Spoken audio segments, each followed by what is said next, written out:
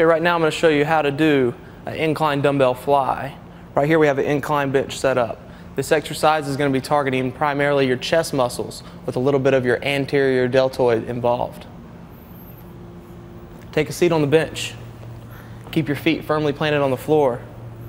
Reach down, grab your dumbbells, lay back onto the bench, keeping your back flush with the back pad. Bring the weights up directly overhead. Keeping your elbows slightly bent, your abs tight, and your back pressed up against the pad. Lower the weights down to the side until they are approximately parallel to the floor. Return back to the center. Inhale on the way down. Exhale on the way up.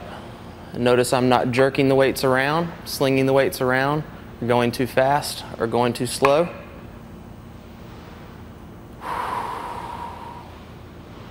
Return the weights back to the starting position. Repeat several more sets. A few key things to remember.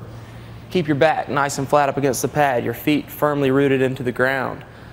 Whenever you're doing the chest fly, keep your arms directly in line with your chest at all times, not dropping down too far, and return back up in a controlled manner. This is an incline dumbbell fly exercise, working your chest and shoulders.